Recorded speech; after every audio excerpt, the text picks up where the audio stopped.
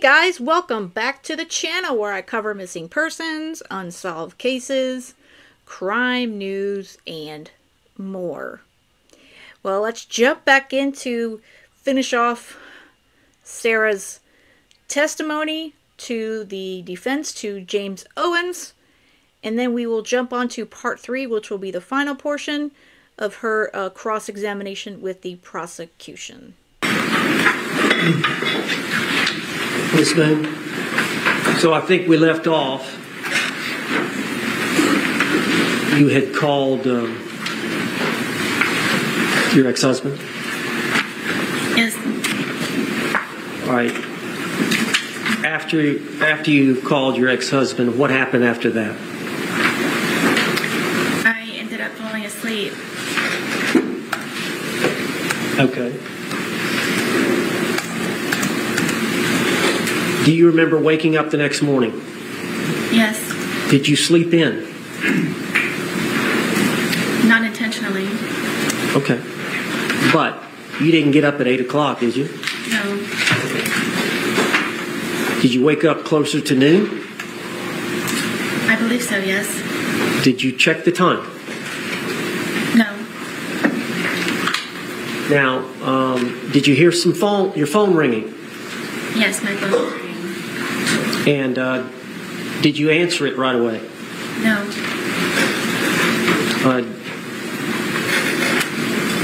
Do you know approximately how many times it rang before you answered it? I believe the call was about 3 times. Did you know who was calling? I figured it was my ex-husband. And why would he be calling?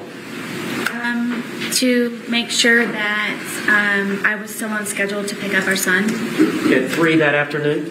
Correct. And he goes to school there close by? Yes.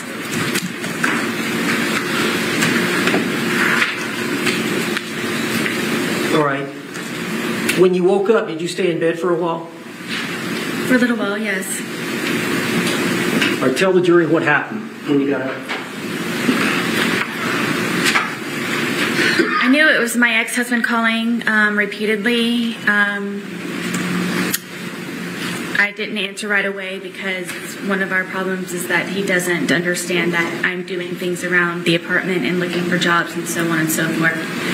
So I inevitably just let it ring, and I laid in the bed, and I figured that George was downstairs either drinking or looking for jobs, or may have just left. And so eventually I decided to get out of the bed and start moving to go downstairs. I was motivated enough to go downstairs, and when I went downstairs it was very quiet. So I had the understanding, I believed that he had left.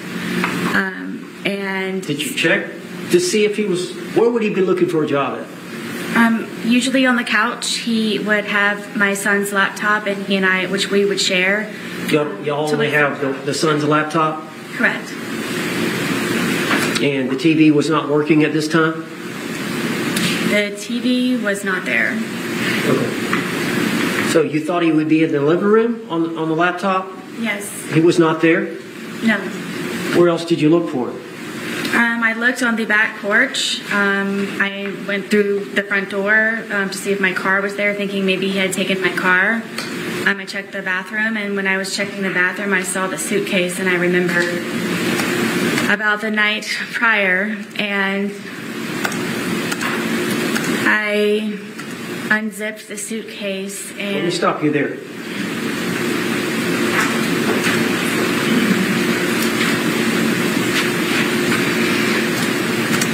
You said you were in the bathroom when you saw the suitcase, or coming out of the bathroom?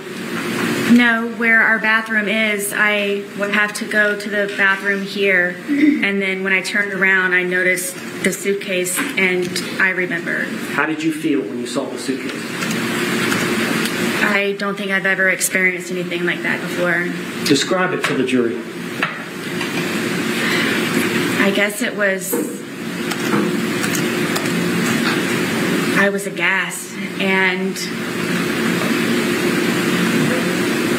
I just can't describe the feeling. Bless you. It was terror to Bless you. a certain degree. I'm sorry. Say that again now. It was terror to a certain degree. I just can't describe it in words, the feeling of remembering. And then he was still in there. So what did you do? I immediately unzipped the suitcase, and I was screaming, George, George, George, and I was shaking him, and I pulled him out, and I stretched him out flat, and then I began instantly trying to do CPR, and then was trying to look for a pulse or a breath or just anything, and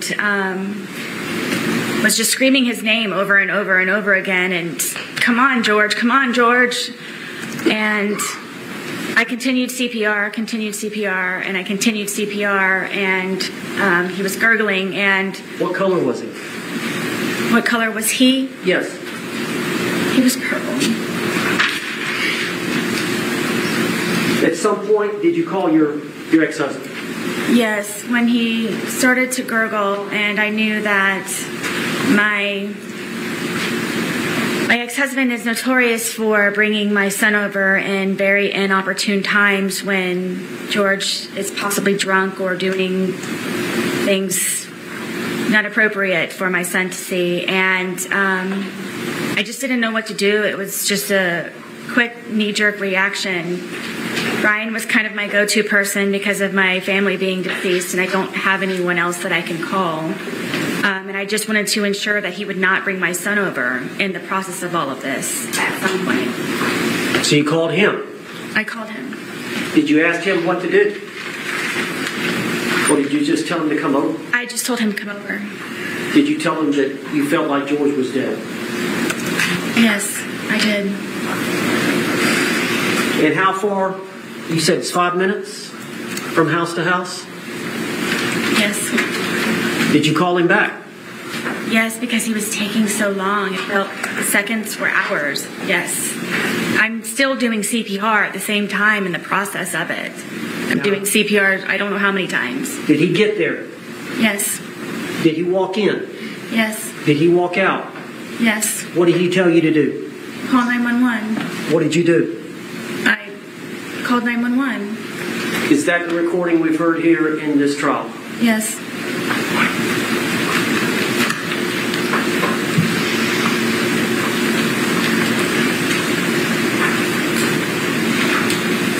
Did you love George? To this day. Why did you love him? George was very passionate. George was a very real person. George was nice to me on the good days. George complimented me. George and I were two bodies with one soul, he and I would always say. I don't believe that I've ever had a connection with anyone like I have with George. Did you have that connection with your ex-husband? I did not. Was it even close? No.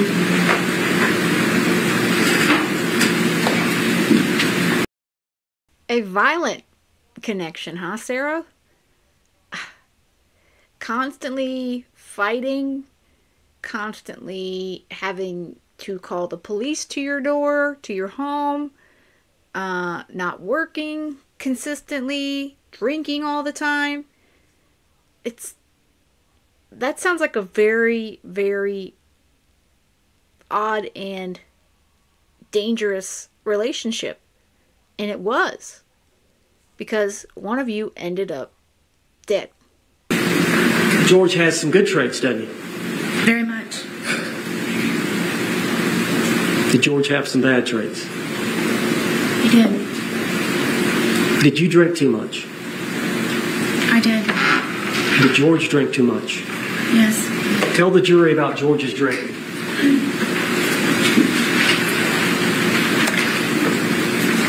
If George was able to, he would drink from sun up to sundown, and me having my son and trying to work and maintain the home and just have a normal life as best as I could. Somehow that upset George, and because I had a certain dollar amount from my divorce settlement, at one point it was from wine we could afford vodka, so a lot of the times he would take my card, my debit card, and go buy the large, we call them handles, of vodka, which is the big bottle. And sometimes he would finish that all off on his own throughout an entire period of a day into an evening. That's honestly where I thought that he was going to be that morning when I came downstairs, because he's notorious for just automatically already being outside from drinking all the time.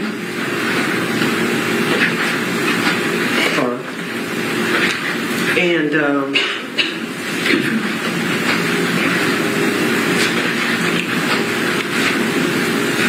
you said you have an alcohol problem. George has an alcohol problem. Yes.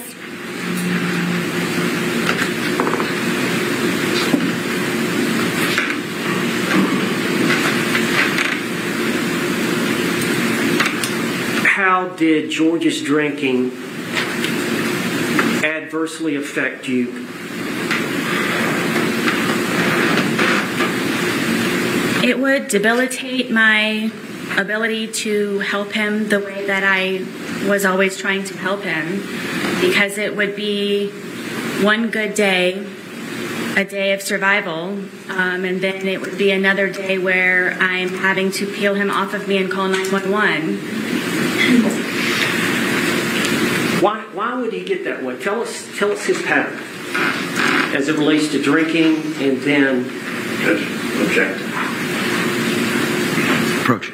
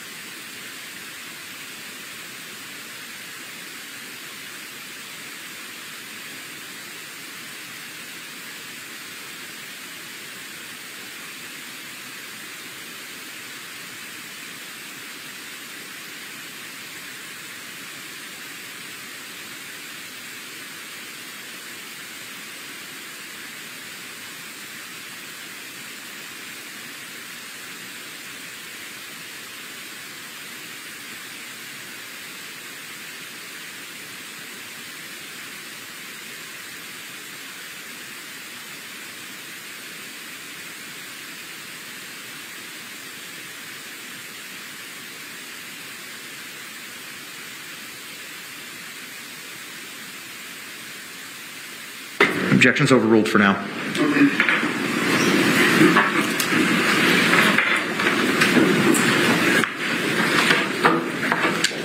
Y'all were together 3.5 years. Yes. Is there times when he would get to a state of intoxication where he would get violent against you? Quite often. Judge, can I approach the witness? Yes. As long as you show it to the state first, please.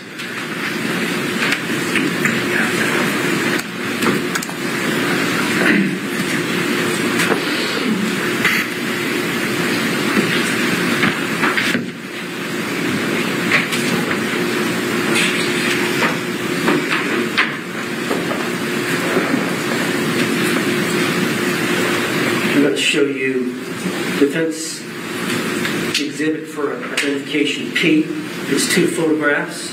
Could you look at those photographs and see if you recognize those? I do.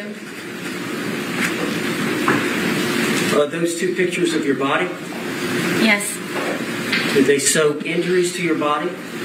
Yes. Were those injuries caused by Jorge Torres? Yes. Are those photographs a fair and accurate depiction of the injuries you sustained at the hands of Jorge Torres? On this occurrence, yes. You remember this occurrence? I don't. It was so often. You don't remember a specific date? I don't. But you're sure that that's you? Yes. Is that the injuries that he... What's the injury to the rib cage? I don't remember specifically. These may be the pictures. So, when we used to go over to his brother's house, one of his brothers and his... Objection. Non-responsive. Sustained. You don't have to answer the question. Do you know what happened to... Did George cause these injuries? Yes. All right. Were y'all both drinking at that time? I don't remember on this instance. Judge, I'd like to move this exhibit into evidence. Okay. All right, what was pre-marked as P will be received into evidence without objection as Defense Exhibit 2.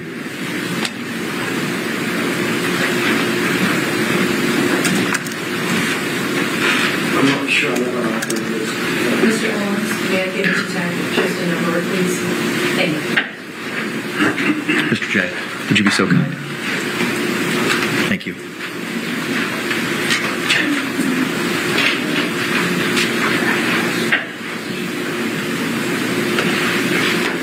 And I need to ask permission to publish it. Yes, sir. You may do so.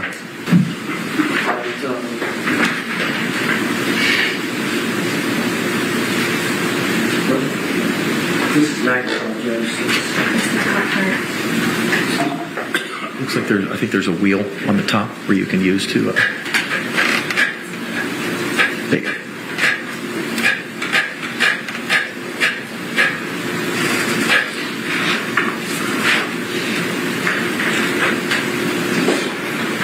Ms. Boone, is that you? Yes. Are those injuries to your arm? Yes. Were they caused by Jorge Torres? Yes. And during the same incident, is this you? Yes. Is that an injury or bruise to your rib cage area Yes. and your arm? Yes.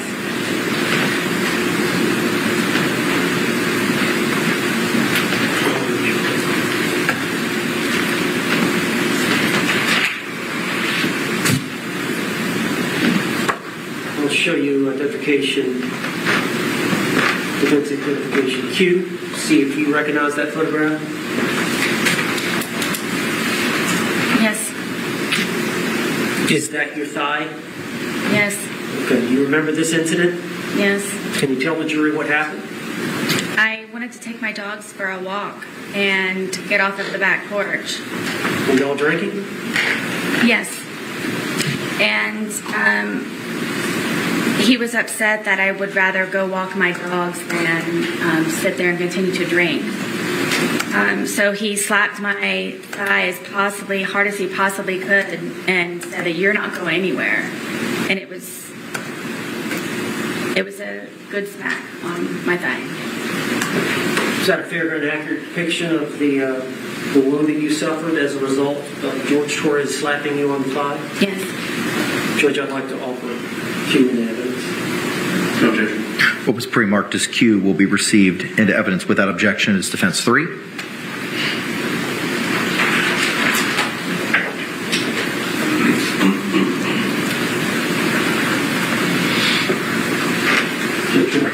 You may, sir. And for the jury's sake, is this the photograph you just mentioned? Yes.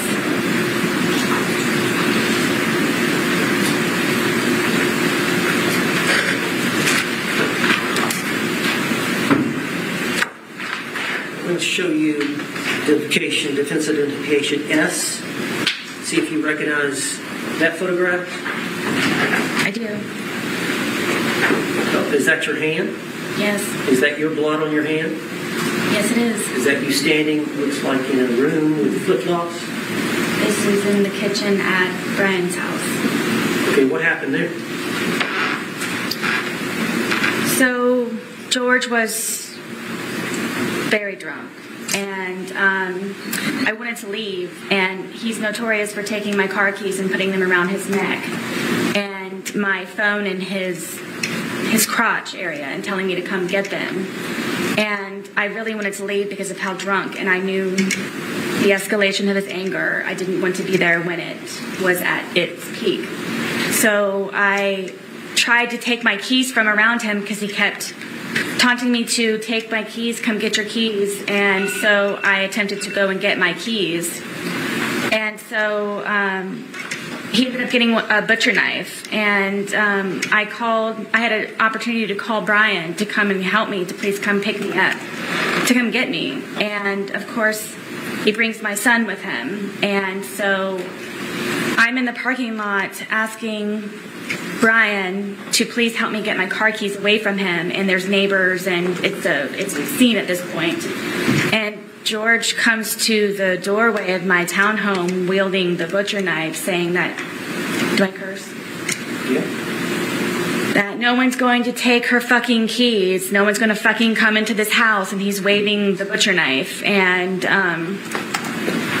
I walked up to him, and I just wanted to leave. And my little son, who was, I believe, 7 or 8 at the time, just is screaming, give mommy her keys, give mommy her keys, let her leave.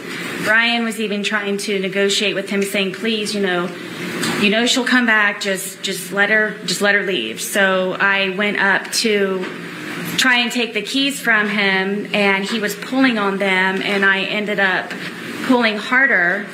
And he pulled them back again to try to pull me in the house, and I pulled them even harder, and it ripped my finger. And at one point, I had lost the fingernail, and the tip of my pinky was severely gashed. Well, Judge, I'd like to offer this to the evidence. Okay.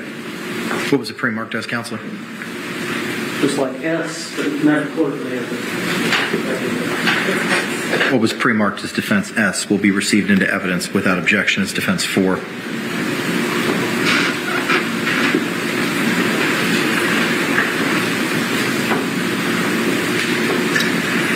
Ms. Boone, for the jury's sake, is this the picture you're referring to? Is that the nail, or was it on? Still on? I believe so, yes. You know, I'm getting more and more angry with how she describes George. Do I think that he never fought back or didn't cause issues? No, I believe they both fought, and I completely believe that from the beginning. They had a relationship full of a lot of domestic issues.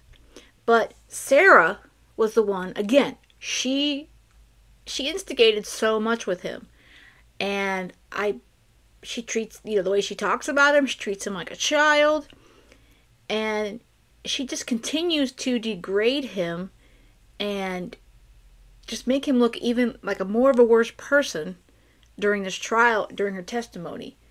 It makes me sick.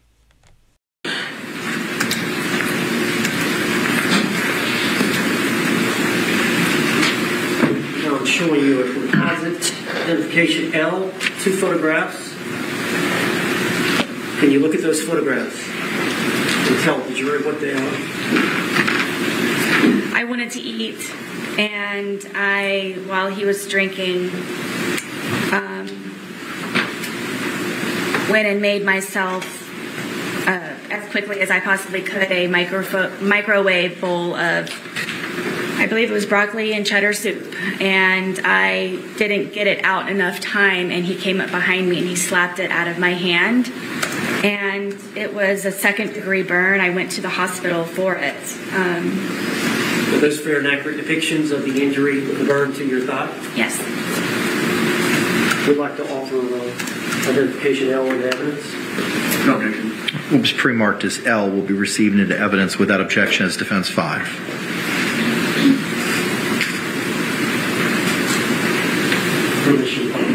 Yes, sir.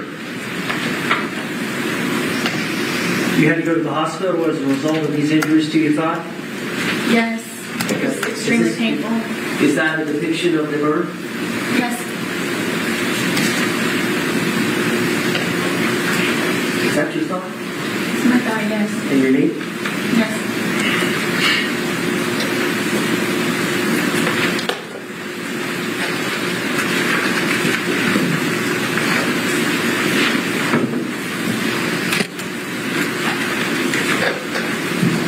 Showing you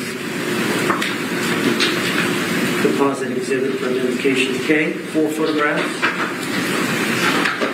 Did you look at those all 4 before commenting?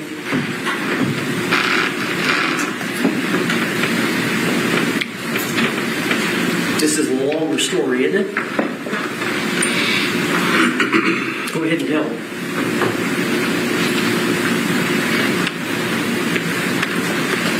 So, George stabbed me in my leg. I almost bled to death. All right, well, let's go back and explain what led up to that. I thought it would be nice to cook a nice steak dinner. We don't have 2 nickels rubbed together, so I thought it would be special to make a steak dinner and baked potato and go above the normal whatever's left over in the refrigerator. And so I spent a lot of time doing that, and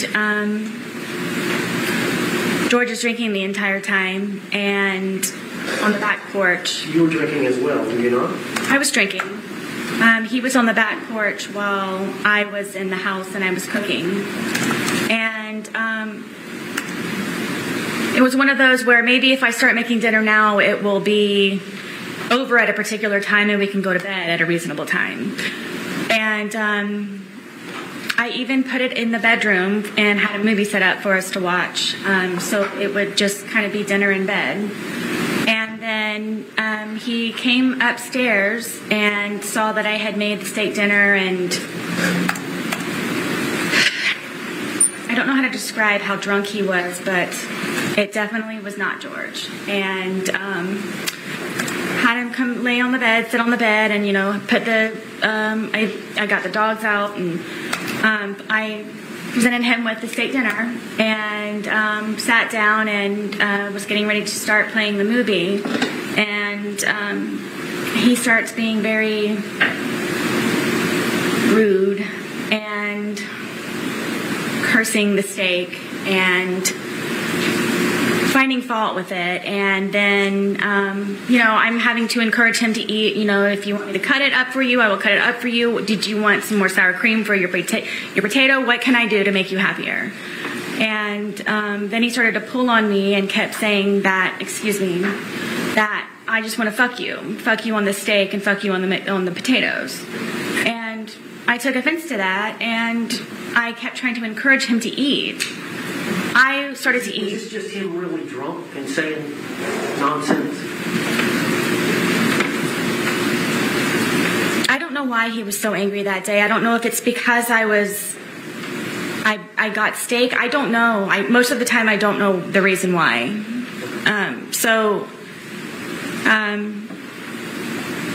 I couldn't take it anymore. Obviously, I was not going to be able to eat, so I started to crawl off of the bed to leave, just the bedroom. And he told me again that I'm not going anywhere, and he stabbed me in my leg, and it crunched. You could hear a noise that it made, and blood just started to come out of my leg just like a fountain.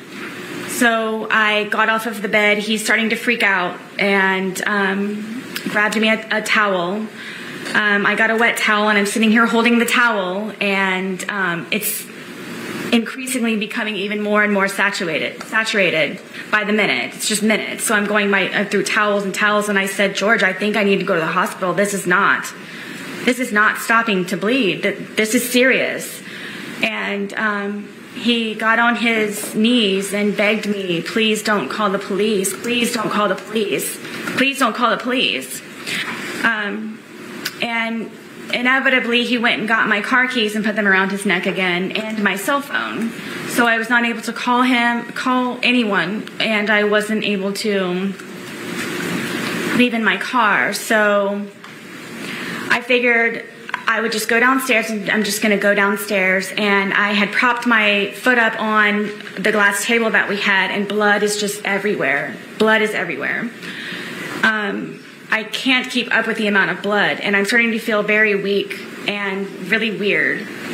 And he comes downstairs, and he's still begging me, please don't call 911, please don't call 911. I kept telling him, there's something, this is serious, this is something. Because he knew that he would probably get arrested or something bad would happen to him. So I couldn't take him anymore. He was just all over me, and just, I'm bleeding. I'm bleeding very badly, and he's having me try to console him. And I kept telling him, please, I need to call 911, please. And I said, okay, just give me a moment. And I crawled upstairs to my son's bathroom, which is the furthest bathroom away from everything. And I remember holding onto the sink, and I looked into the mirror, and my lips were blue. And I knew I needed help. I needed help. And he came upstairs looking frantic for me, calling my name, and then I turned to him and I said, please, I'm going to die. I've lost a lot of blood. There's something wrong. My lips are blue. Please, we don't have to call an ambulance. If you could just take me, I'll drive whatever I can do, please, to go to the hospital for this.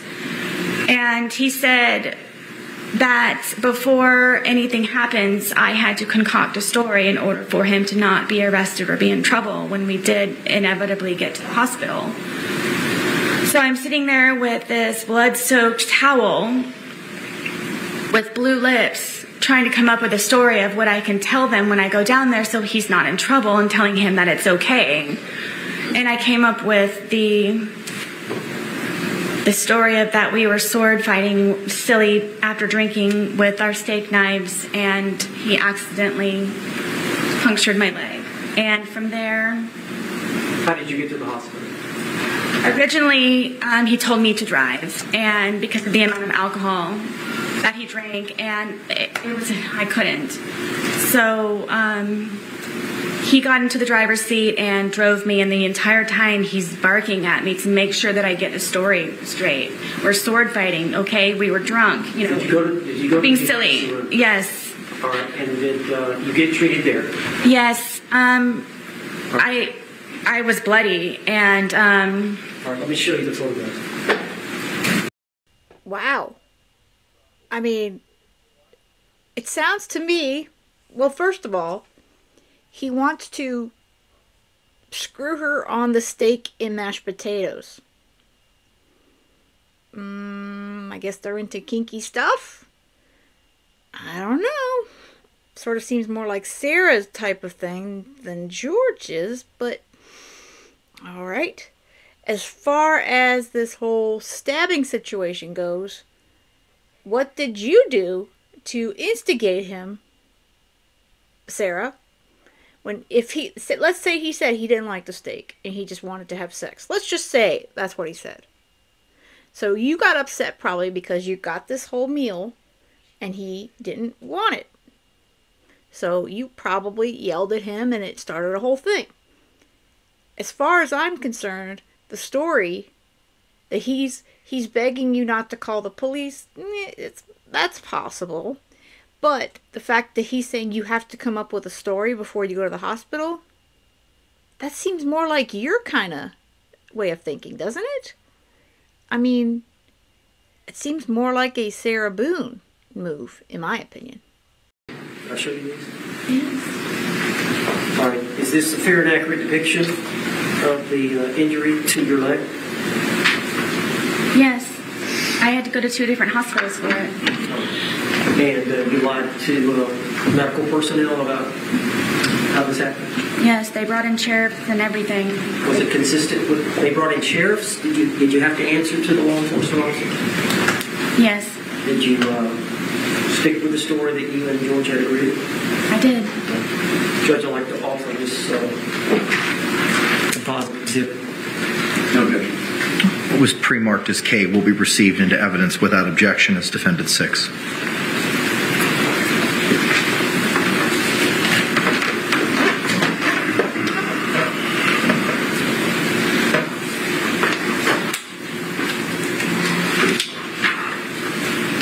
You may publish, sir. Thank you.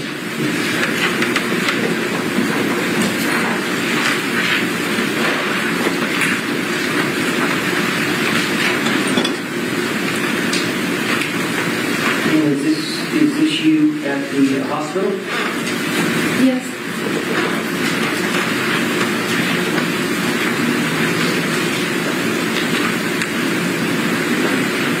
Is this the stab wound to your leg? Yes. Never.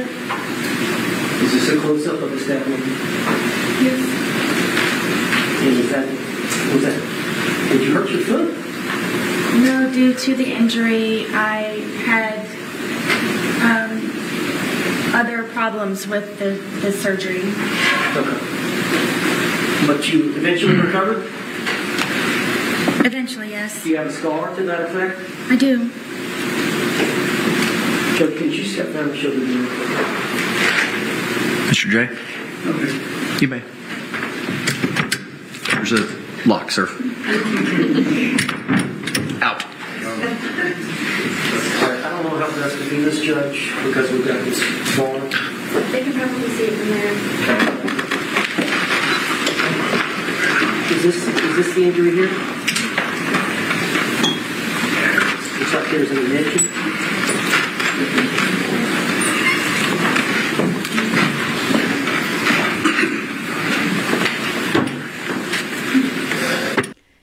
Trying to garner sympathy from the jury. And what's up with Owens touching her leg and she's reaching over to move his tie? It seems a little too close for comfort, for my opinion.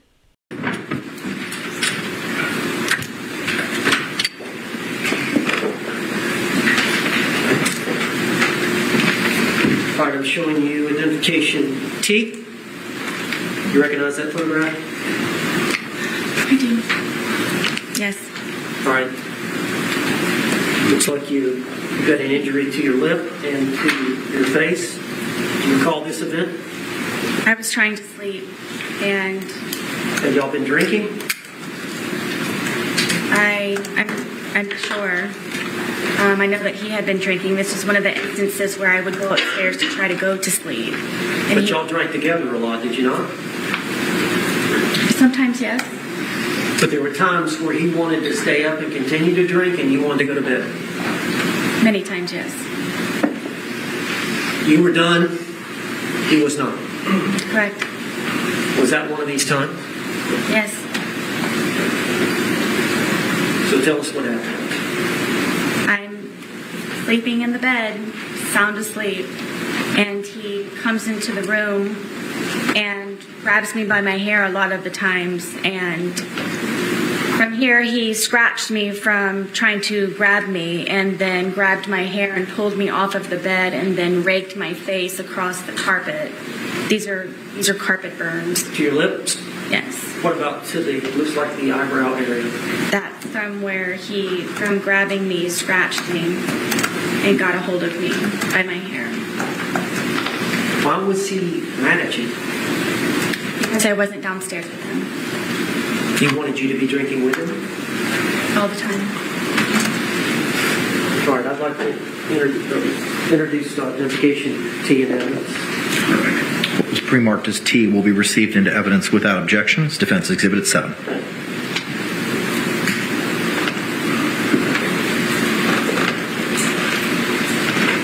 Permission, Paul. You may, sir.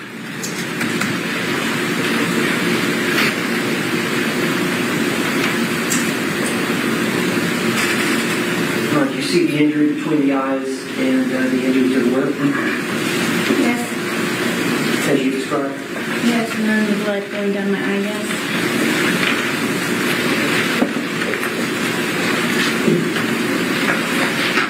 Showing you what has been marked as exhibit for identification, or defense exhibit.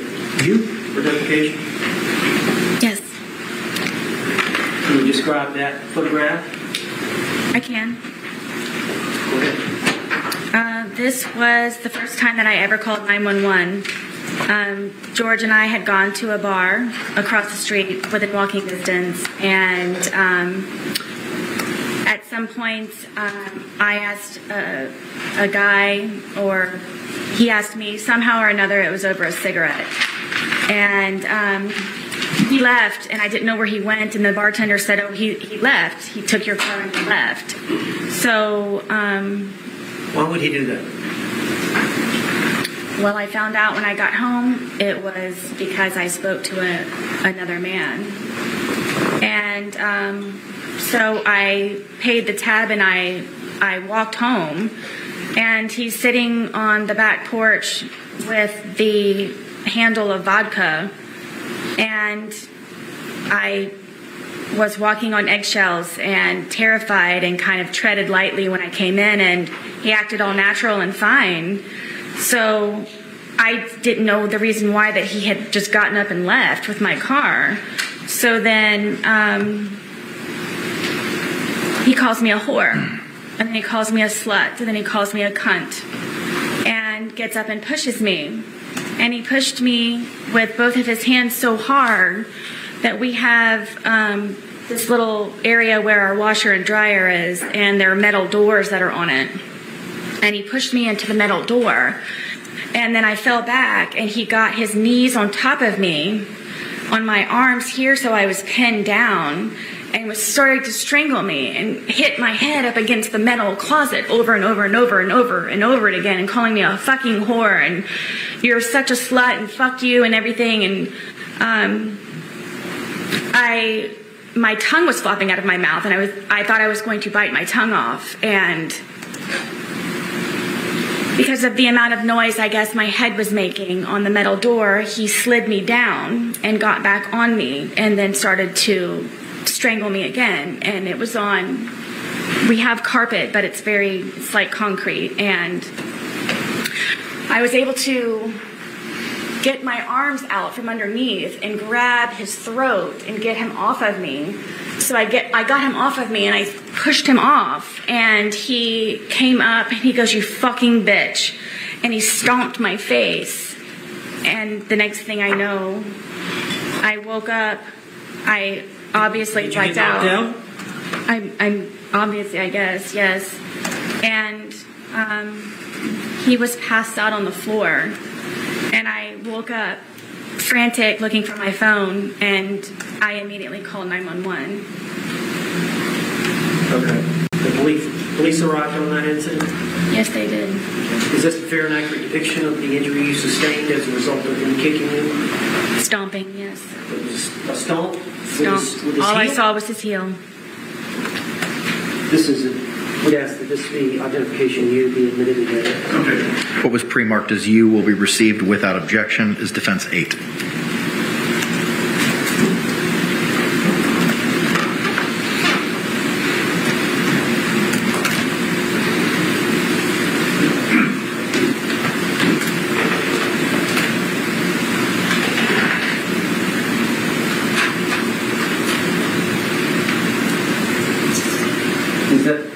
Was that the next day, or is that a few days later?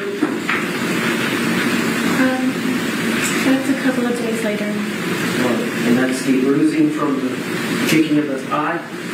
Yes. Now, the police were called, and we'll talk about that in a minute, but let me go through the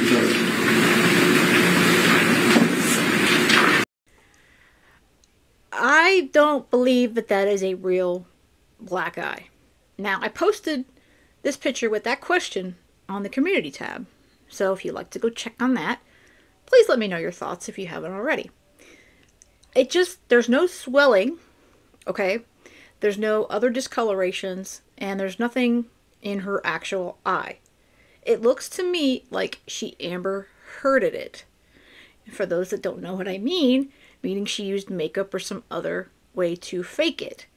Again, that's my personal opinion, that it's not real.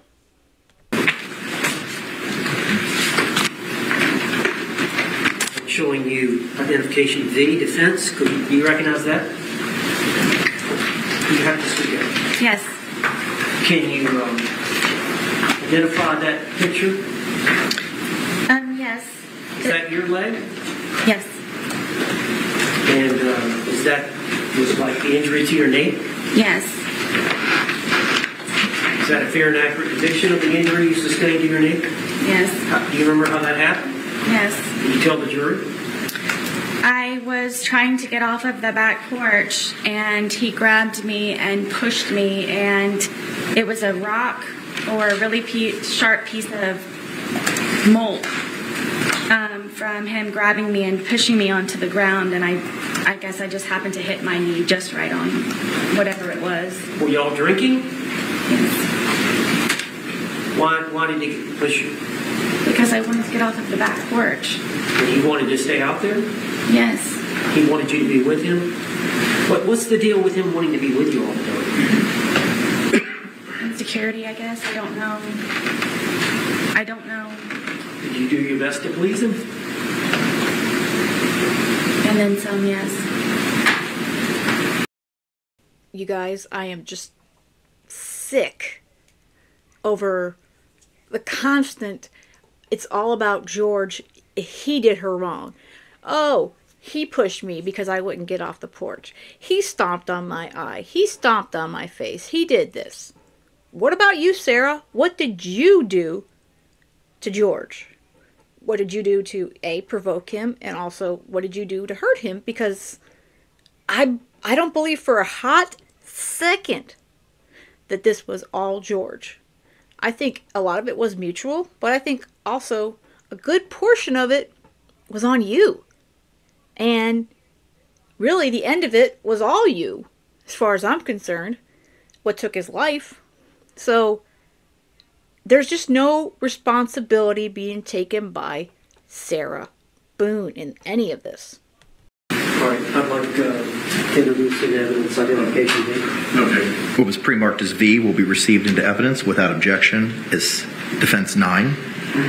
Now, Ms. Boone, were you treated for this, or did you self-treat?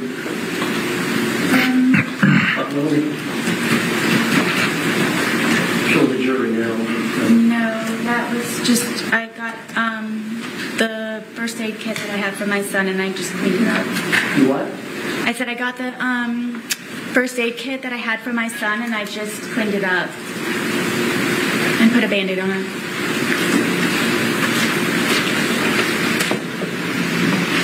I'm showing you identification W. Defense identification. You recognize that photograph? Yes. What is that a photograph of? This is a photograph of my arm. And is that a fair and accurate depiction of the arm with some type of injury? Yes. Do you remember this event? Multiple times, yes. Well, I'm talking about this isolated event where this photograph was taken, the injury you sustained. Yep. Who injured your arm? Jorge Torres. Do you remember this event? Yes. Did you tell the jury about it? This was one of the instances where I would try to pull away from him, and I don't know how my arm started to do this, but from him pulling from this way, how hard he would pull, with me trying to struggle to get away from him, it would leave these bloody under the skin splotches. So he wouldn't hit you sometimes, he would just grab you and pull you. Yes, from me trying to pull away from him, that's the point of it doing this, from me pulling away from him. Now this is one of the many times y'all were both intoxicated? I mean, I can't say for sure that, yes, but whenever it would happen, yes, we would be drinking. maybe, Sarah, maybe these were injuries because you were going after him and he was defending himself. And I will say for Owens, the one good thing he is doing here is asking her if she was intoxicated. Because, let's be honest, she was always drunk in all these situations. I believe that. For sure. Identification W into evidence. What was pre-marked as W will be received into evidence without objection as Defense Exhibit 10.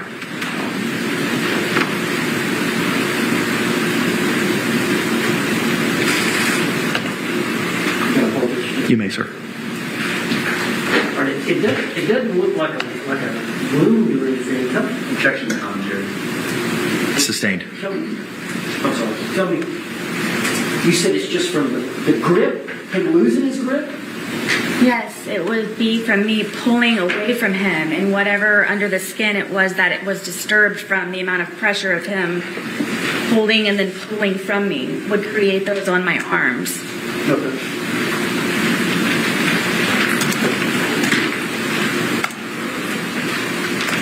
Going to show you Defense Exhibit X for identification. Yes. And what is that a picture of? This is a picture of my ear, side of my head. Is that a fair and accurate depiction Yes. of the injury you sustained by Jorge Torres?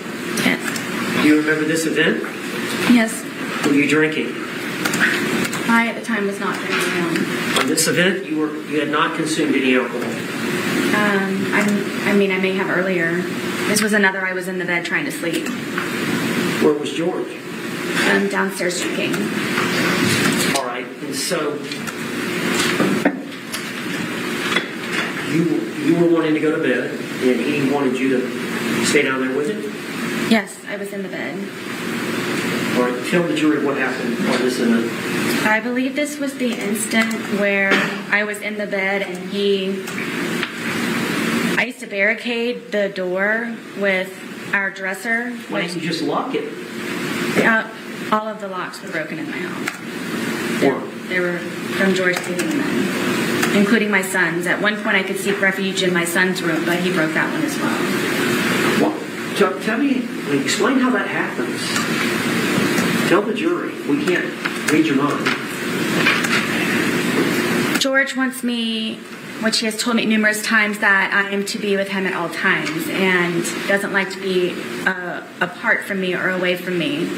So whenever it was even just to go to the bathroom sometimes, he would go with me. And you have to understand, I have a 2-story, 900 square foot townhome, so there's not many places to go. So it just happened to be that it would be upstairs or downstairs, or I'd be in a particular room or not. So inevitably. Did you want some time away? Yes, I did. Even if it were just him upstairs or me downstairs or vice versa. So I rarely got to sleep. This was one of the instances because I had barricaded the door with our, 200-pound dresser that we had. And then I had my nightstand barricaded up against the bed, to where it was even more difficult from the prior times of him breaking in. And he would, I don't know how he would ever do it, but he would get himself in through the crack of the door that he would be able to wedge the dresser in the nightstand. And he pulled me out of the bed and told me I was going to die. And I believe it's this incident, and punched me and Punched you in the side of the head? yes, in my temple and everything. Was it an open fist or a closed fist, or do you know? It was fully closed.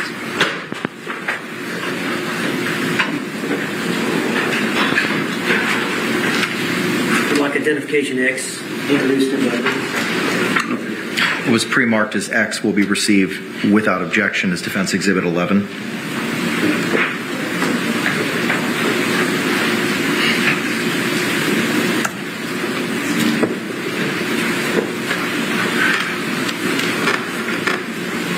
I'm showing you this exhibit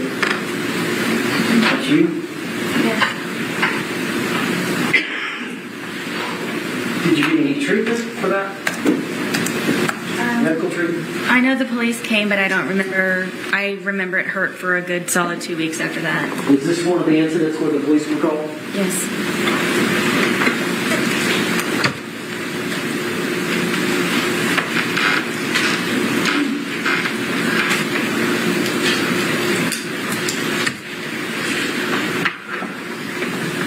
Now, do you recognize this photograph, which is identification Y?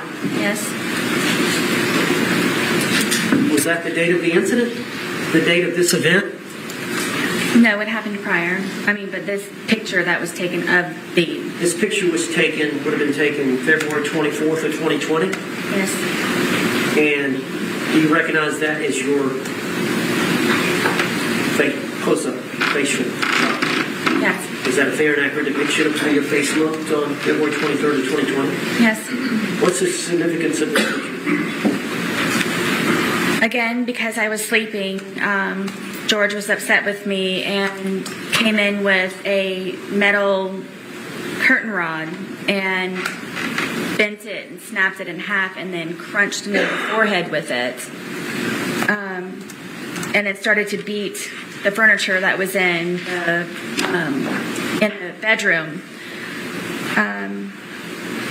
This is probably a good month before or after it had happened, before I really do believe that I should have gotten stitches, but I was not allowed to go to the hospital. Judge, I'd like identification Y introduced into evidence. It was a gash. Okay. What was pre-marked as Y will be received into evidence without objection as defense 12. Is that the same curtain rod that you mentioned in the 2-hour interrogation video? Which they didn't take, yes.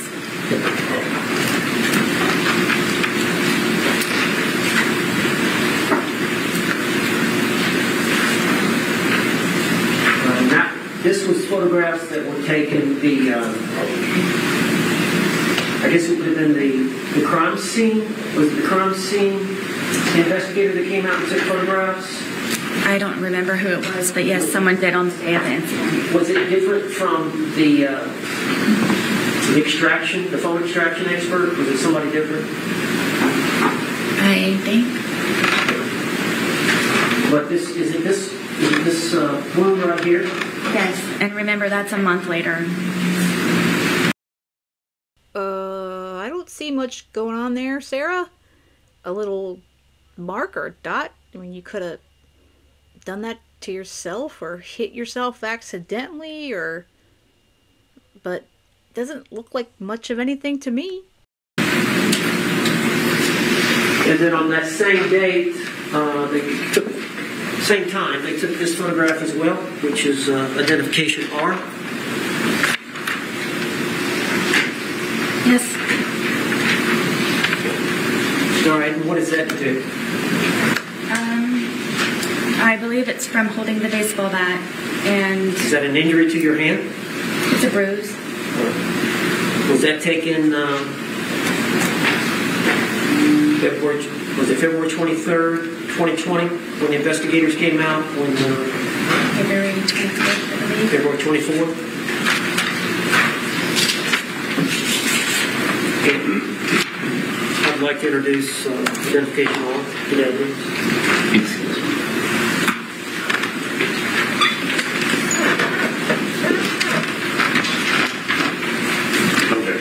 What was pre-marked as defense R will be received into evidence without objection as defense 13.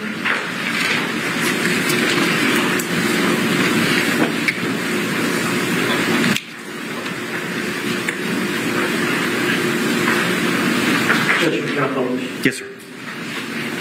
This is not a great photograph, copy of the copy. But February 24th of 2020, is that what you were wearing? Is that you? Yes. And there's some discoloration up here of your palm. You see that? I do.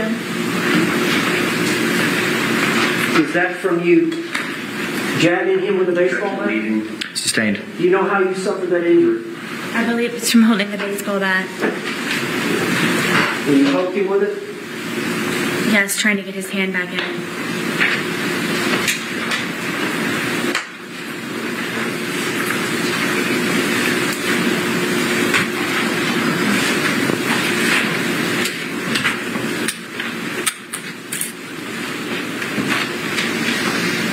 showing you defense identification N.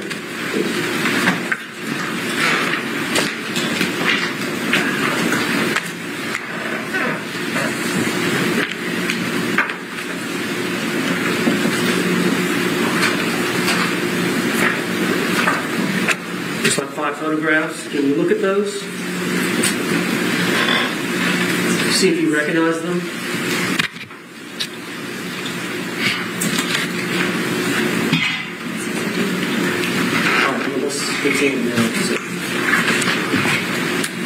Yes. And are those fair and accurate depictions? Yes. As a composite of the events that occurred in relation to Jorge Torres and your TV? Yes.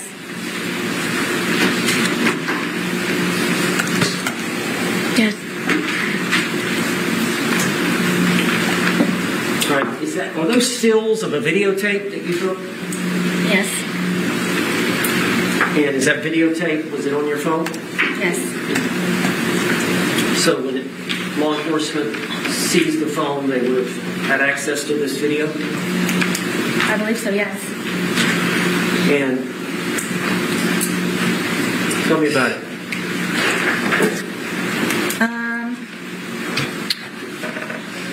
Lucas liked to watch cartoons and play video games on the big screen, this is the big screen, and I would have to call Brian to come over sometimes to help me figure out the Fire Stick and whatever platform or whatever it was that Lucas was trying to view his shows and video games on.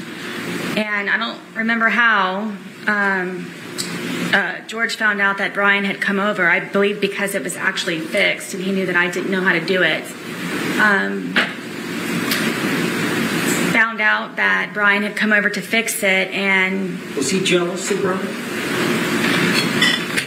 I don't know if he was jealous of Brian. I think that he had a fear that I somehow would go back to Brian. So I think by Brian helping me with things for Lucas, he just didn't want him to be interacting with me at all. So Lucas wasn't over here this day, was he? No. Brian wasn't over here this day. He may have been. I can't remember when he actually fixed the television for Lucas. But y'all were drinking this day. I know he was for a fact, yes. Chances are you were. Probably so, yes. Okay. I would agree. So how did it end up badly? He accused me of sucking Brian's dick and told me that he was going to break my face with the bat and that he was going to make me unrecognizable to my son with the bat. And then told me that he's going to destroy my fucking television. And then I was going to remove it from the apartment. And if I didn't, I was going to be, again, unrecognizable to my son. So did he grab the bat? Absolutely. He already had that in his hand, and he told me that I had to videotape it. Did you videotape it voluntarily? No. All right, but there is a video, but I'm going to go ahead and ask Judge if I could introduce this identification O, these 5 photographs, into evidence. Objection. Is it O or N?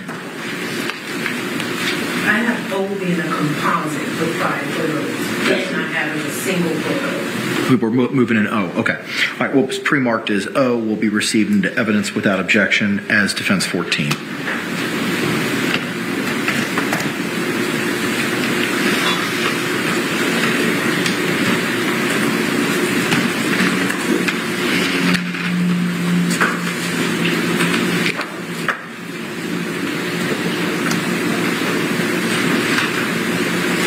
These are some stills from the video.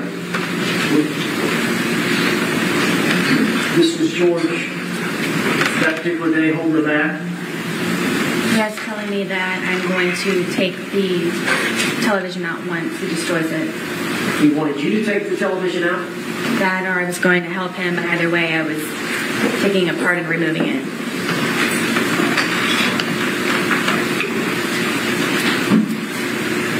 And what is this picture of? The process of him destroying my television. while you're videotaping. Correct.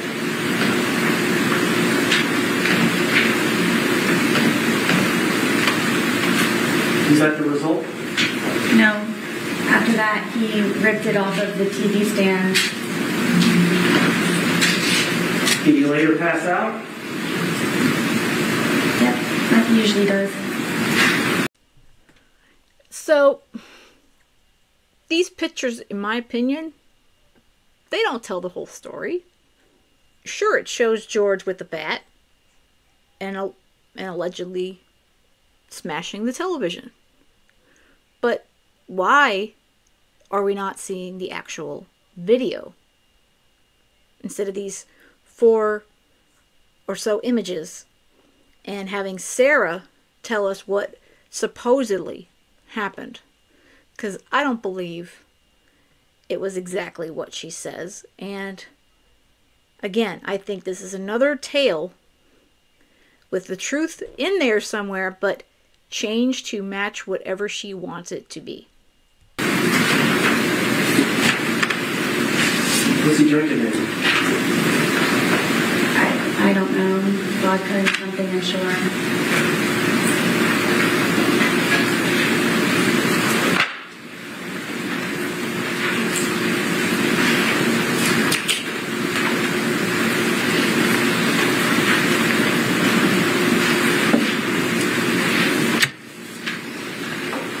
I'm showing you identification N.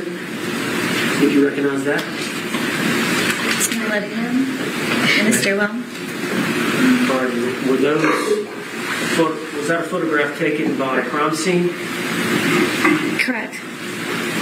Is that a fair and accurate depiction of your living room and stairwell? Yes. And I'm going to try to introduce this as identification 9 as an exhibit. No, it's pre-marked as M, correct? It's got N. N, I apologize. What was pre-marked as N will be received into evidence without objection as defendant's 15.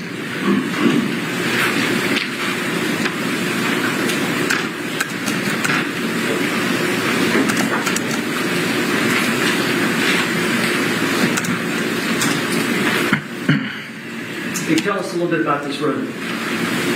This is my living room. This wall that we have over here with the hearts, that's where we would display all of our artwork. We were in the process of taking it down to add more so he could continue to be entertained. The bookshelf over here is my son's bookshelf with all of his toys and little guns and musical instruments. He's got his little karaoke machine down here, his guitar. The stand right here with the red bucket on it, that was the television stand. And then my back porch area and the dog bed here. Okay. And it looks like in front of the bookshelf at the foot of the stairs is that a doggy? It's a baby gate, but my dogs would wander upstairs sometimes and go to the bathroom sometimes when we couldn't get them out. So I would, at nighttime, or whenever we weren't home, make sure that they didn't go upstairs. And plus, Penny was blind. There's an allegation that you pushed George down the stairs? Apparently. Or got him in a suitcase upstairs and pushed him down the stairs? Supposedly. Did that occur? Absolutely not.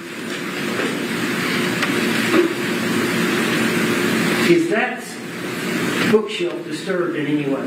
No, nor the plant next to it.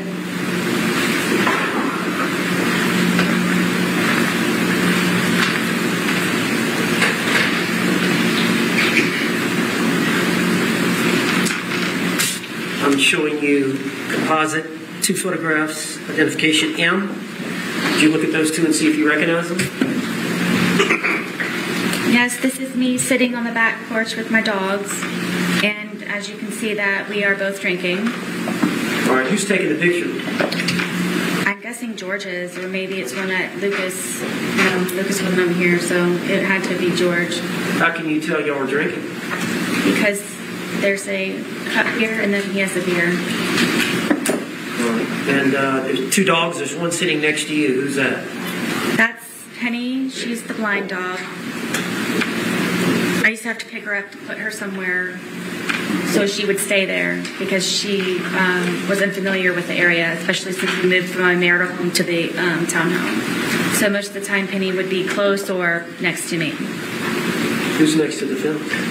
This is little guard dog Tess. She was the deaf dog. And this is the fence here. Well, I'll show you that. Okay. But this is Tess, and then this is deaf, blind. Penny and Tess. All right, and then the second one. This is Tess on the back porch, taking a nap. She was never far from me. All right, when George was sober, how did he treat the dogs? Nice. I don't know if he was a pet person, but I mean he was nice. If I needed him to feed them, he would feed them. Were there times when George was drinking where he would threaten to harm the dogs? All the time. You don't have to tell the jury. One of the worst threats was Penny being blind. He would actually leave the gate open in the back. He wouldn't threaten me to do it. He would actually do it on nights that I had to go up to sleep or I fled the night before or something. And would tell me that he hoped that I would come back and find her bloated body dead in the pond across the way from our townhome. And Tess was notorious if I wasn't there to go look for me, and would say that he would hope that I would have to scrape up her dead body from the street that was out in front of our apartment complex. Why was George upset with you? Why would he threaten to harm the dog? Anything that he could get to try to have some type of hold over me. Control? And he knew I loved my dogs very much, especially that they were handicapped. Were they afraid of him? This whole crap that he threatened her dogs and that he would let them basically get killed, I think it's a bunch of garbage. It's crap. Okay? I think it just sickens me. Hearing her go off about the two of them is one thing, okay? The fact that she's now alleging that George was an animal abuser, besides being a drunk and having domestic issues with her, that just is insane. And I think it makes her, in my opinion, it makes her more of an evil monster. Yes. Penny would hear his voice and instantly go underneath the dining room table that we had. Tess was always fractious and very, very quick with his movements, but she was never far away. They never showed their teeth. They never growled. Tess would occasionally bark, but it was very rare. And he used to kick them and just... For what reason would he kick them? Penny would try to find me because she's blind. Speculating in the mind of the dog. Sustained. I'd like to move identification and evidence. Any objection? Was pre-marked as M will be received into evidence without objection as defense 16.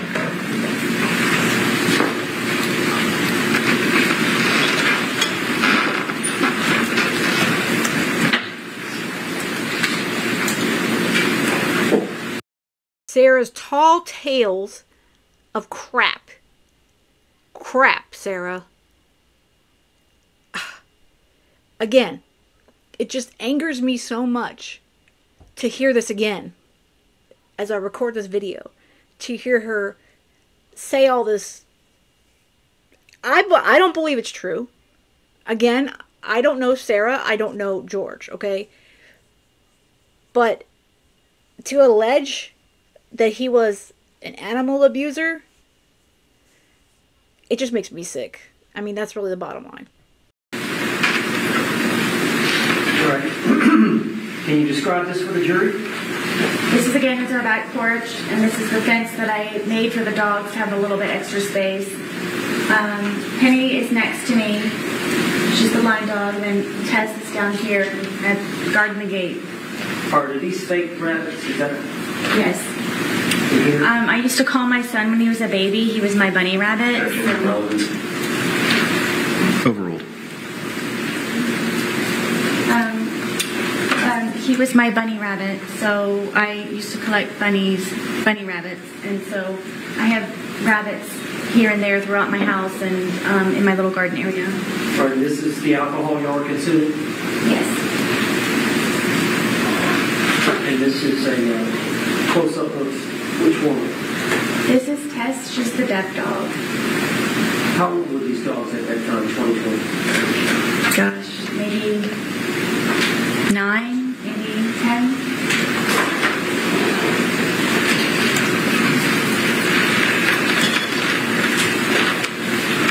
Reapproach. Yes.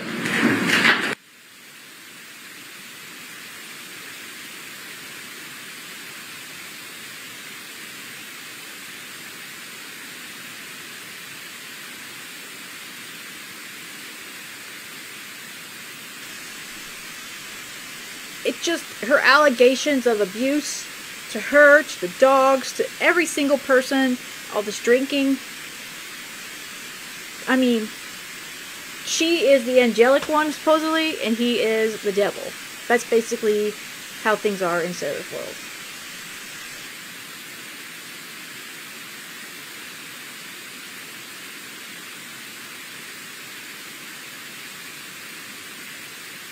Just based on the court statements, identification A, I'd like to, this is one of the photographs that we introduced. Is this injury to your ear? Yes.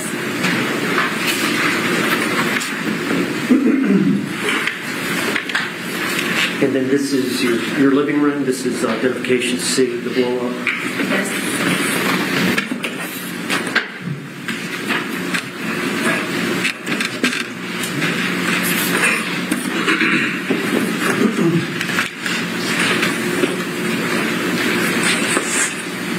Identification D.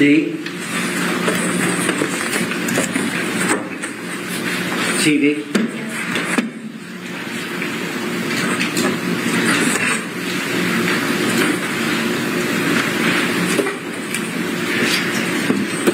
Identification E. Is that your arm? Yes.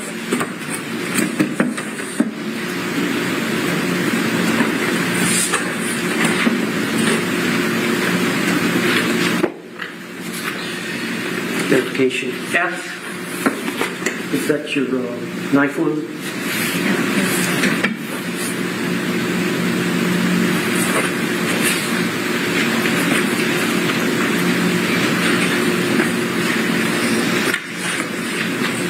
Identification G. Is this the curtain rod? Yes.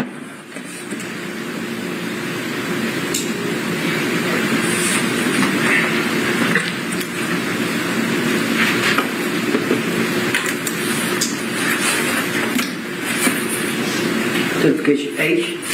This is the eye.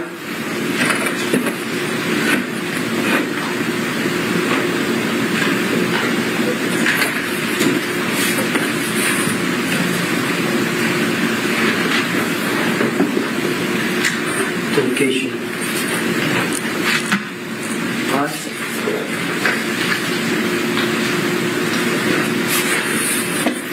See your face shot Yes. with the lip and the eyebrow.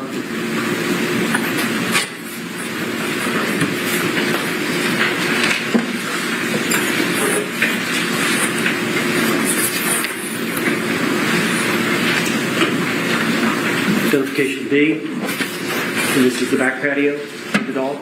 Yes.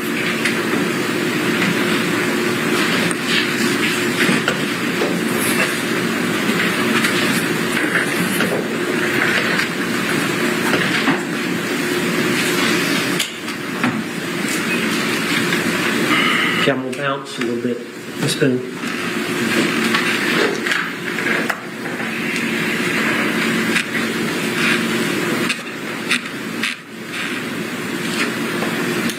Let me go back to the night.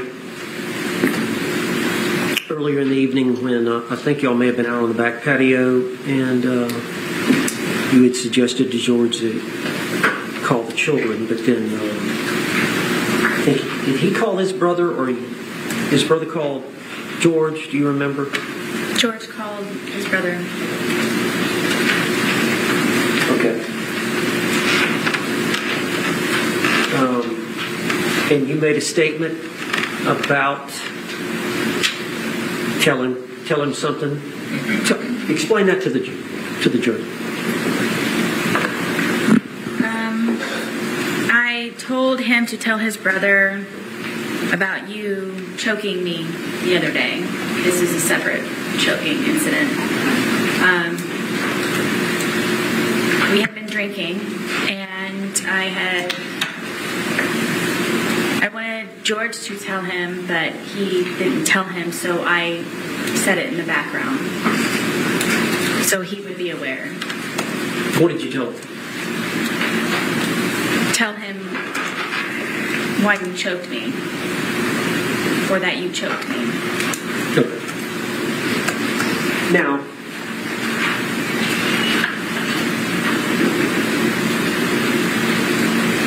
you heard the testimony of the two neighbors, the boys that lived next to you, Yes.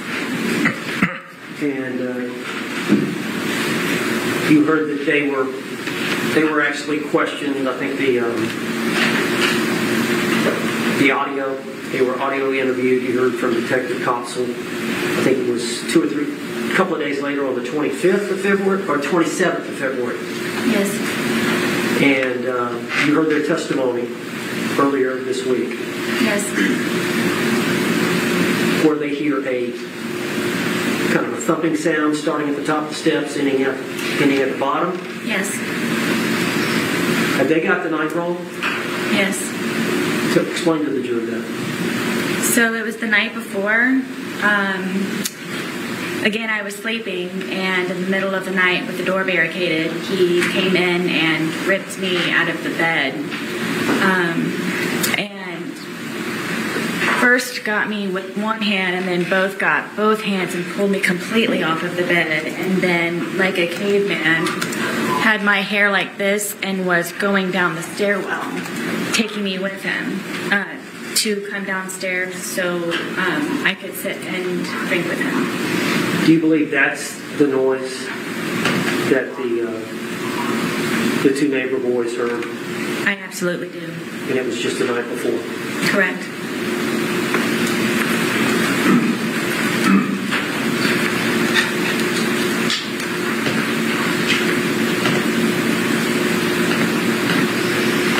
Now, some of the time when this abuse occurred, you called the police. Yes. And other times the police were not called. Correct. I want to refer to you the first time, I believe, you mentioned the 911 call. I believe that was July 25th of 2018. Yes. And that was the incident in which Georgia kicked you in the eye. Stomped me, yes. Stomped you in the eye. And you had grabbed his neck? Yes, I was able to get my arms out from him pinning me down with his knees and grab his neck. So law enforcement came and investigated. Yes. And both of you were arrested. Correct.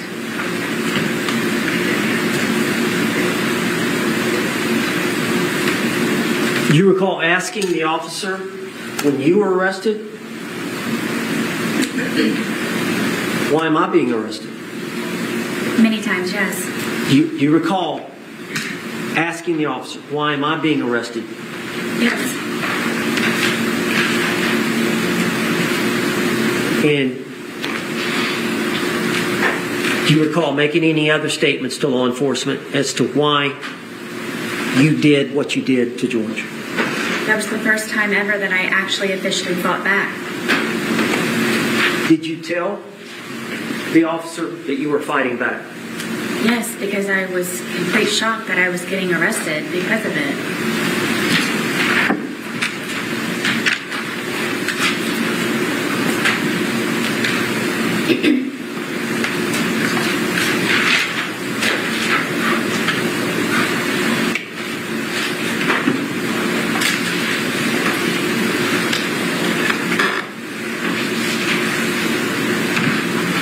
Now, on the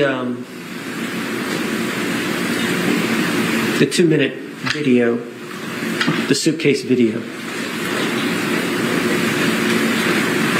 you mentioned to him, I think you said something, I can't breathe. He said, I can't breathe, and you said, that's how I feel when you're choking me. Were you referring to an isolated incident of the night before, 2 nights before, or whatever, or were you referring to in general? In general, the more than 2 or 3, 4 times that he had done it. Okay. And then the part about cheating, he didn't physically cheat on you. No, he did not. Okay. And just, I don't want to go into a lot of detail, but what are you referring to there? George was, I believe, addicted to pornography, and a lot of that would be found on my phone from him supposedly wanting to call up job interviews.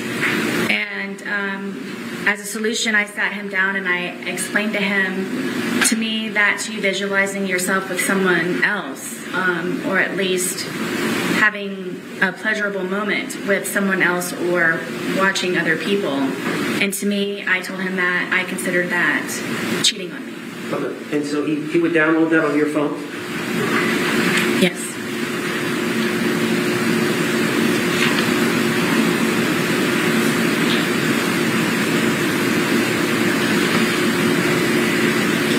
Why did you stay with him? You got to tell the jury. As anyone who has ever been in love, or when you love someone, or primarily someone or something, you go above and beyond, and you tolerate and you endure and you persevere, and you try to make that person as spectacular as you possibly can, no matter the sacrifice that you may have to go through to serve someone else in a positive light, so they can be better people for themselves, and to just make them a happier person. And love is very strong, and love is very deep, and love, I believe, is not fully understood in a lot of ways for how different people react to it. And I very much, deeply, and passionately love George. I love him to this day. Did you not want to be alone? Beginning through my divorce, it was very nice to have him around, and he was a man to me, and I felt protected, and he's very nice, and as lame as it sounds, he used to compliment me, and it made my day. So, yes. During that period of time, when you first started seeing George, would it be fair to say that you had low self-esteem? Yes.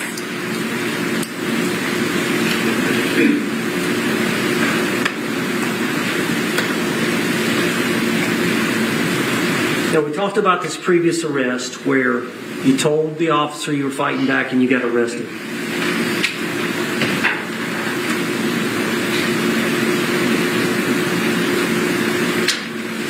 Now, I want to talk about your conversations with law enforcement, but first I want to ask you, why did you go to the police station that day when you were interrogated there? We saw the 2-hour video. Tell the jury.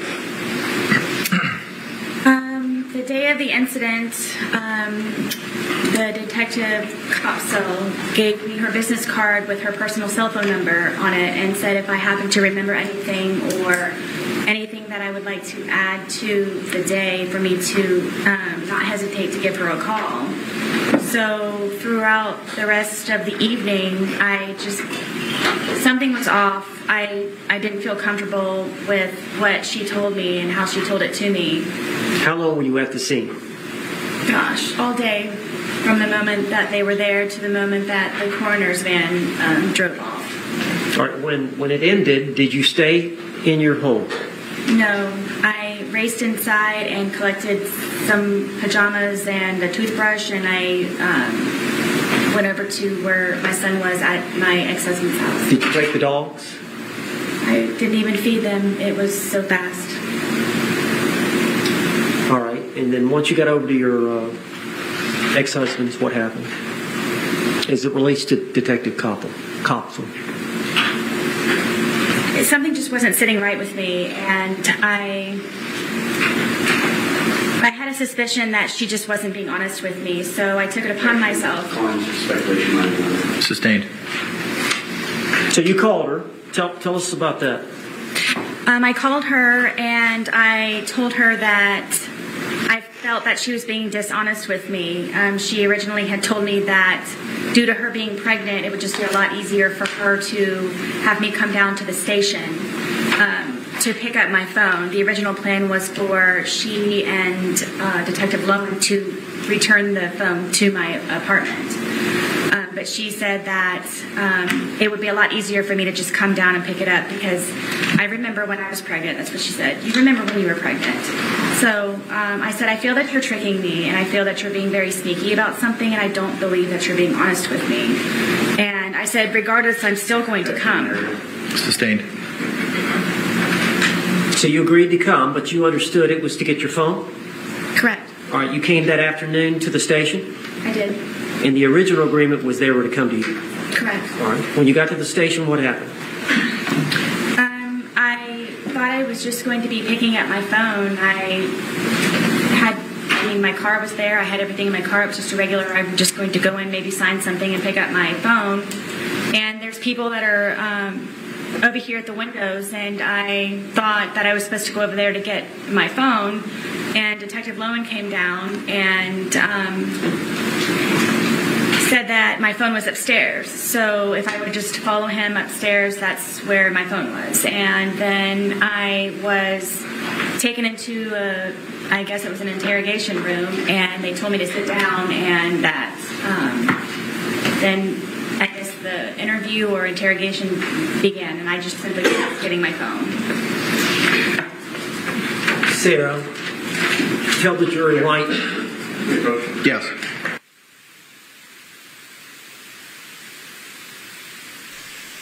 Wow. Oh, she was being so dishonest with me. Well, Sarah, I think you were being dishonest with them. Could she have made up something to get you down there? Yes. You may proceed. Miss Boone? Miss Boone? Tell the jury why you lied to the police. I lied to the police. Basically everyone, because I was extremely fearful of being arrested. I made the first attempt of me calling 911 by telling them what happened, and I thought they were going to help me, but instead I was arrested for calling 911. So you made the decision to lie. I did. Did you stay with that lie? I did. Are you telling the truth today? I am. Now let me take you back to the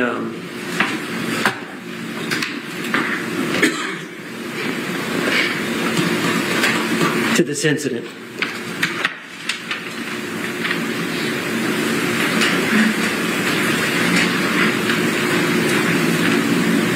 Is it fair to say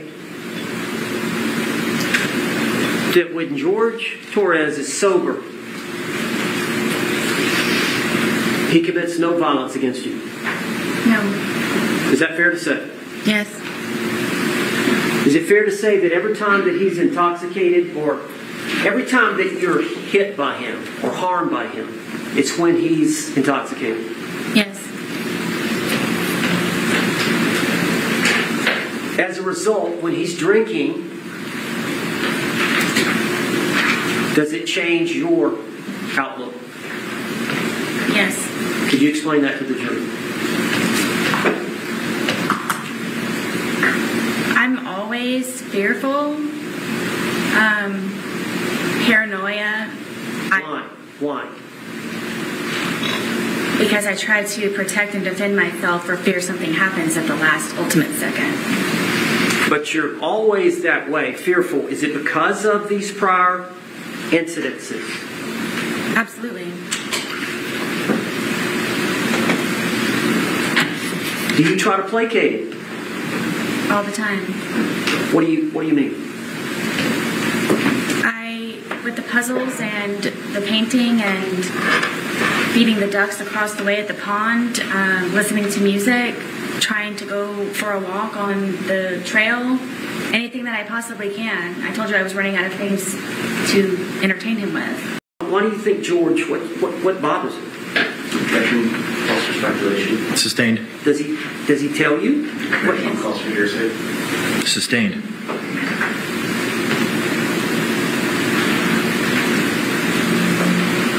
As a result of how he behaves towards you in that intoxicated state, how were you feeling the night of this event? Objection, has been answered. Overruled.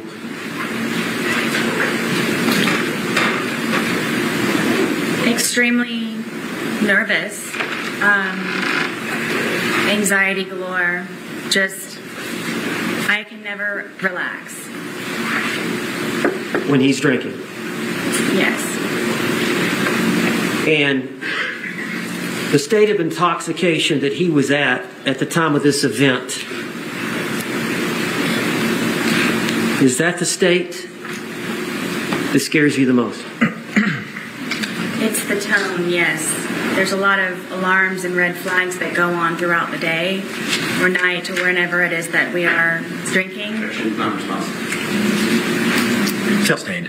Tell us about that. How that heightens, does that heighten your sense of safety? At all times. But especially when he's drinking? Oh, yes. All the time. And then his mood? Yes, it depends on what mood he's in that day. Well, do you have like a sixth sense of how he's doing? Yes, I knew George very well. Objection, non-responsive. Yes or no? Sustained. Can you tell us what you mean by that? Sixth sense, or knew him very well? I guess you can say that I was trained by fear with him. Just, it wasn't fun anymore when we would drink and we would hang out on the back porch. It wasn't fun anymore because I knew inevitably that something was going to happen to me, one way or another.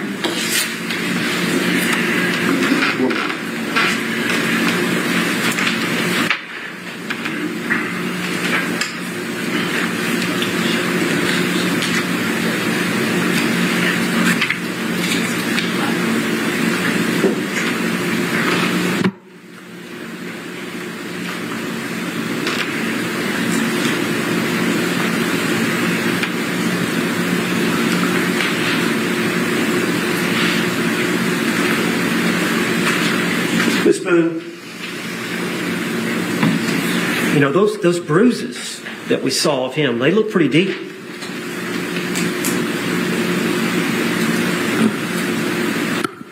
Tell the jury what you were thinking. From the bat, Yes. I didn't want to die that night. I can't describe it to you. It's terrifying love to a certain degree, where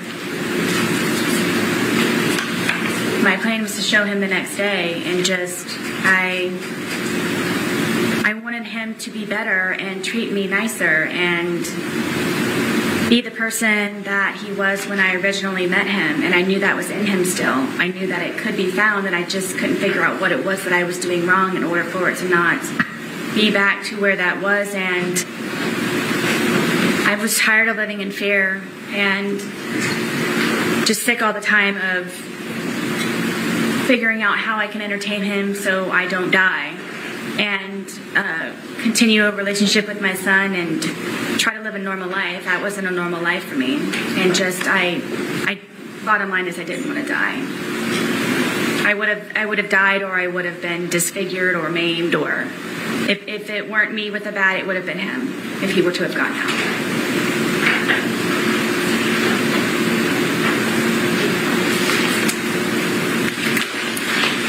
That's all. Ooh. All right, y'all.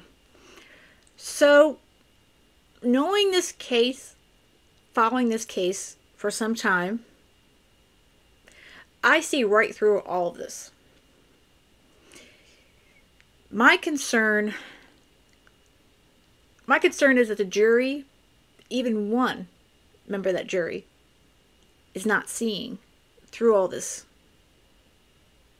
These stories, this made up life that she starts out with. Oh, it's such a, I struggled, and then I met my husband, we fell in love, then we had a child, we got divorced, and then I met the love of my life, Jorge Torres. And then things became hell, and I thought he was going to kill me. And in the end, well, I killed him because, well, it was either me or him. And that part I do think is probably true. I think probably one of them probably wasn't going to make it. But I think Sarah, again, was the instigator. And I also believe she wasn't going to let him take her. She had anger. She was a drunk. Yes, he was also a drunk. But remember, she threatened him to his family multiple times. And what about the text? Hide and seek I shall. Torres, I'll make him pay. I'll get rid of him. Something to that effect. What does all that mean? It's a lot of threats. And now she is throwing George under the proverbial bus. He's already dead. He's been dead for almost 5 years. Okay? He died a horrific death. He suffocated in that suitcase. And now she's going to make him look as horribly as possible to the entire world. I gotta say, I kind of hope the family of Jorge Torres might consider a civil lawsuit against her. I don't know if that's possible, but if I was one of his children or his siblings, I think I'd be pretty pissed about now, after all of this stuff that she threw out there. But the bottom line is, I hope the jury sees through all this. And we don't have one that just sees it and says, oh, wow, she was such an innocent person. And she was only trying to save herself. Because that's not what happened. We all know that. Alright guys, that's all I've got for this one. Let me know what your thoughts are in the comments, as always. And I hope you guys have a great rest of the day. And most of all, stay safe.